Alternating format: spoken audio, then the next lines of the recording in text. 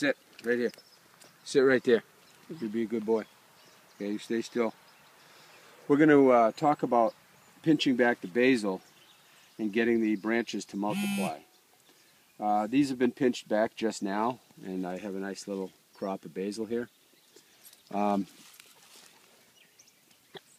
This basil was pinched back a week ago or so, and if you look in here you can see the pinch point where we took out the branch, and what happened is 2 more branches came out in that spot.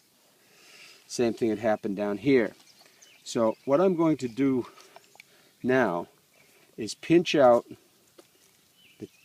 the centers of the 2 new branches. So we'll pinch out those 2. Now each one of these will grow 2.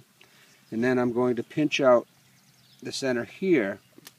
And you see these 2 little branches right here are going to grow. And it'll become a basil bush instead of a tall, stringy plant. That one I think I'll leave to let it grow a little bit longer. Now we also, while we do this process, we've got a nice batch of basil that we can use in whatever we like. Salads, scrambled eggs, soup, pesto. So,